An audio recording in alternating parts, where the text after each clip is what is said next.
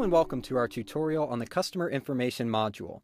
In this tutorial, we will be covering the various features and options that ESC provides to you to help you manage your customers efficiently. You can change and control your options and defaults from the Customer Info drop-down menu and from the System Setup screen under the Customer tab. We'll begin in the Customer Info menu by selecting Enter Credit Ratings. A customer credit rating allows you to keep track of a customer's financial standing with your company. You can color code these ratings and even set a credit rating to prevent dispatches from being created for a customer who has bad credit. The next setting in the Customer Info menu is the Customer Labor Rates.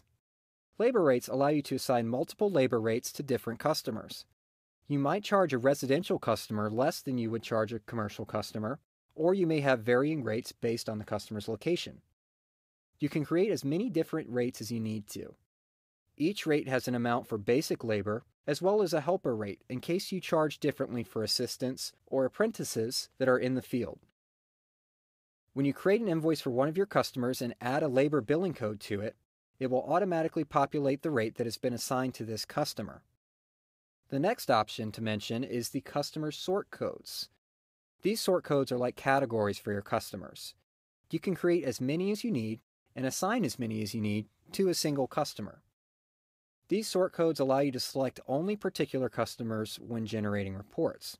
A sort code may be as basic as residential or commercial, or they can be more specific, such as designating restaurant customers, retail buildings, pet owners, and seasonal customers. The next option in the list is the customer counter.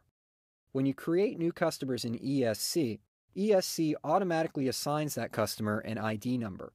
This counter allows you to set the number that ESC will begin counting up from. You may never need to change this setting, but if you do, be sure to set the number ahead of your most recently used number, never backwards.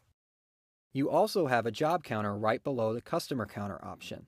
This does the same for jobs created in ESC as the customer counter does for customers. The next feature you'll find in our menu is the zip code maintenance feature. This is a cool feature that speeds up your customer entry time and saves you keystrokes. When you're creating a new customer, you simply type the zip code into the city field and hit the Tab key on your keyboard. ESC will automatically populate the correct city, state, and zip for this customer. Let's take a look. From the Customer Info menu, click on the Enter Customer screen. Now click on the Add New button on the toolbar to start a new customer. We'll give our customer a name and a street address. But once you reach the city field, type in the zip code. Now hit Tab. Now you can continue past the address fields and continue building your customer.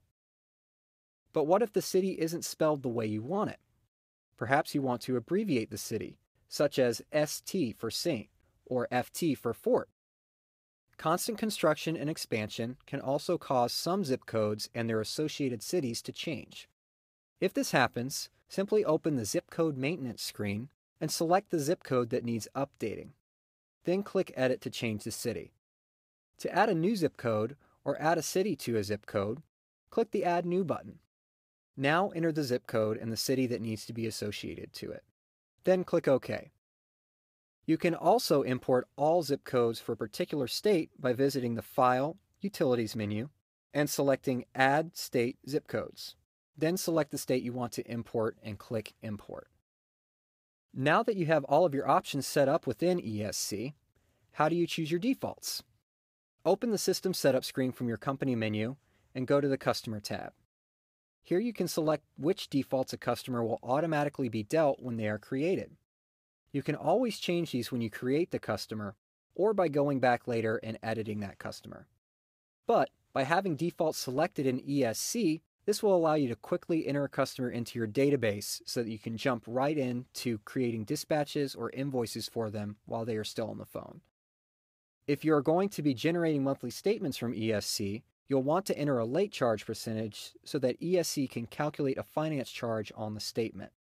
If you plan to integrate ESC with an accounting software such as QuickBooks or Peachtree, then you won't need to worry about this amount. You'll also want to assign a default tax code, labor rate, terms, and trip charge to this customer. The 4 default phone labels are what you see on the General tab when keying in contact numbers for this customer. Each phone label will have a drop-down list, which you can add to using the fields on the right.